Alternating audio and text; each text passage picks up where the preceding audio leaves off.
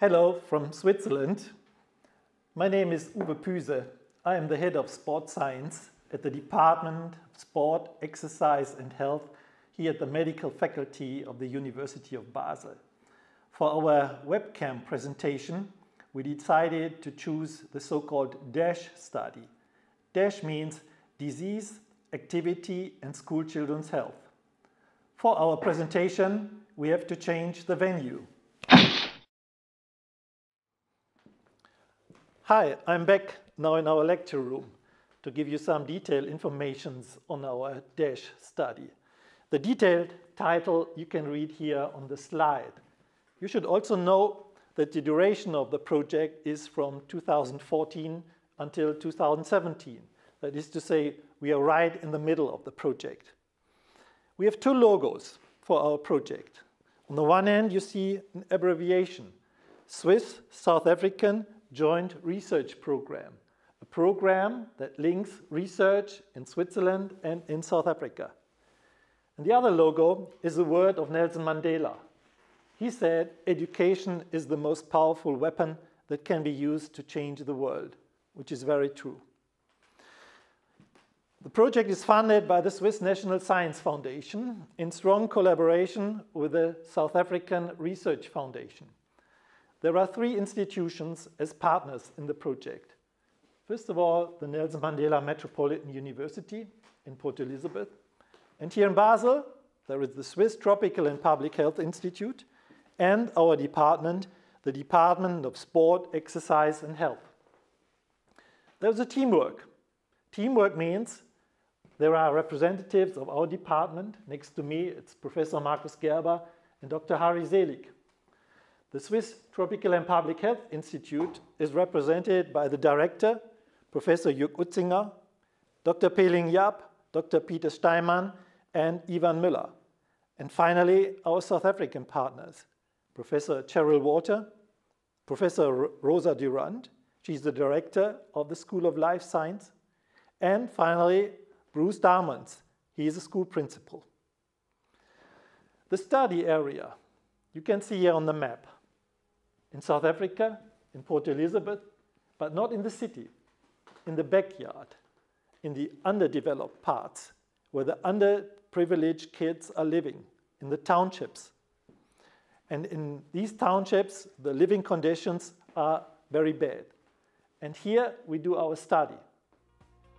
Lifestyle, physical inactivity, for example, and nutritional issues, for example, the consumption of high sugar and salt diets, have emerged as new leading risk factors for human health, accounting for 10% of the global burden of disease, as expressed in disability-adjusted life years. Studies have revealed that the South African population has shifted towards a disease profile similar to that of Western countries, with increasing numbers of deaths attributed to chronic diseases. Despite this shift, however, infectious diseases that are intimately connected to poor living conditions and poverty continue to occur in marginalized communities and affect school-aged children in poor neighborhoods in South Africa. The head statistician in our study is Dr. Harry Selig. Harry, what are the study objectives?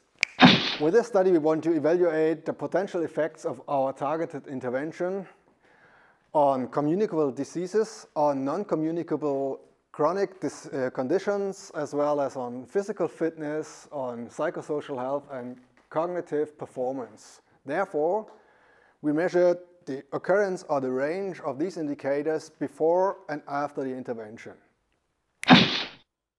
What is the setting of our study?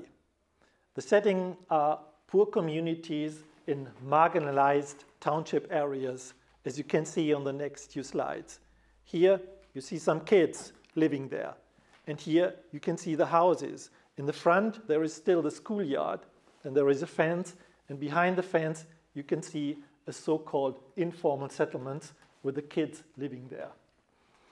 For our project, we received strong support. On the one hand, for example, of the Swiss ambassador, who sent us a letter of support, saying, in his opinion, this project is of major importance for South Africa. And on the other hand, we received a lot of scientific support. For example, from the university lab, with very knowledgeable and skillful researchers supporting us down there in South Africa. Why worm infections in our DASH study? The director of the Swiss Tropical and Public Health Institute, Professor Jörg Utzinger, will give us some information.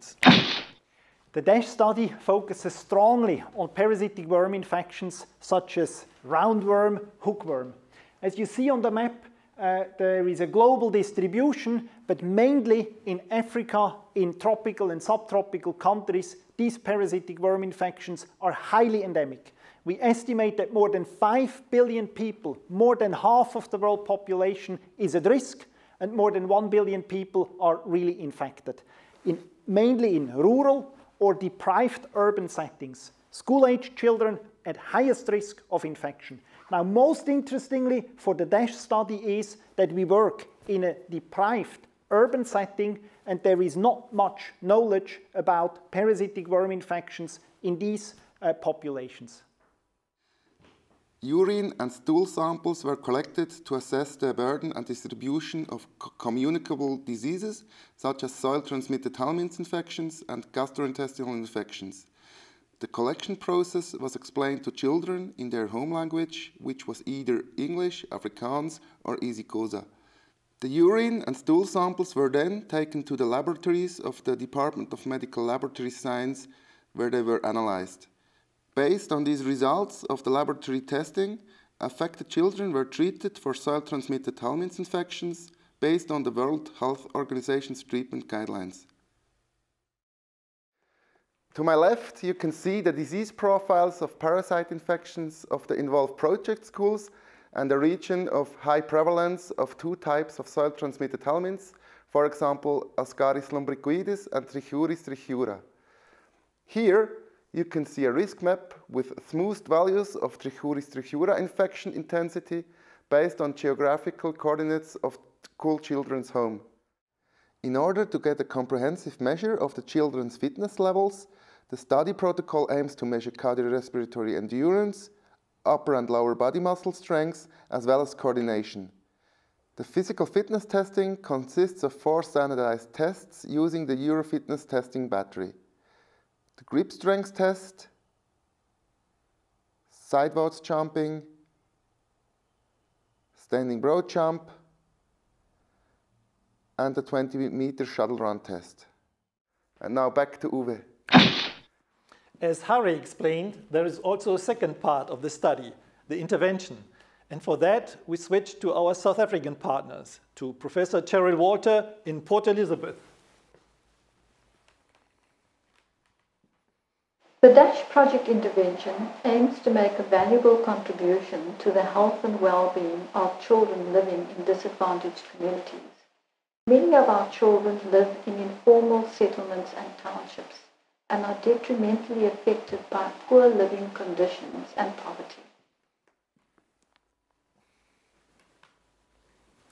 Now we come to the intervention.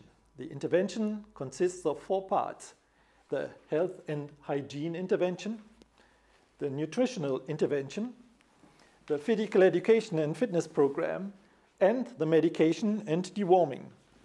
Let's hear Professor Utzinger. He will tell us about the medication and deworming intervention. The global strategy to fight against the soil-transmitted helminths is to treat children.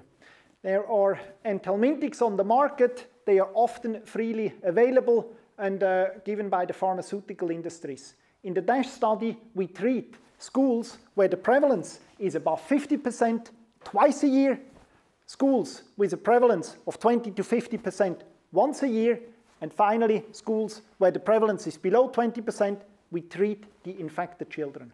Additionally, children identified with other health conditions were referred to the health system.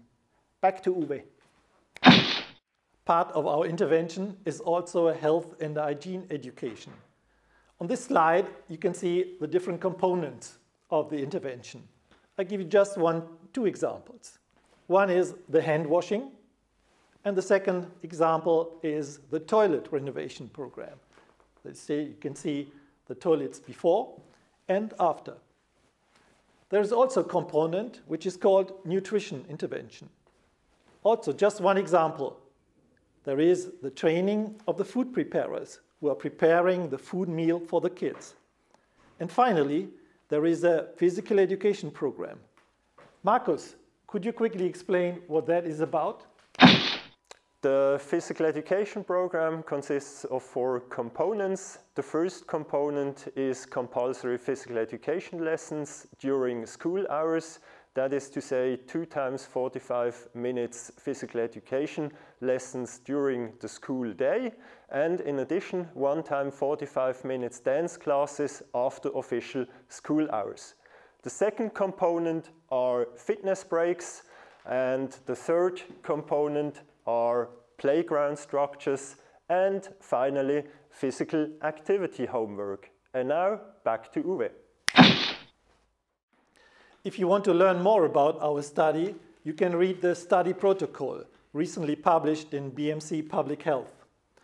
Furthermore, there will be a website about our project. We have learned a lot of lessons during the DASH project. One important thing is that it is a process of mutual learning for change. Thank you for your interest in our DASH study, and all the best from Switzerland.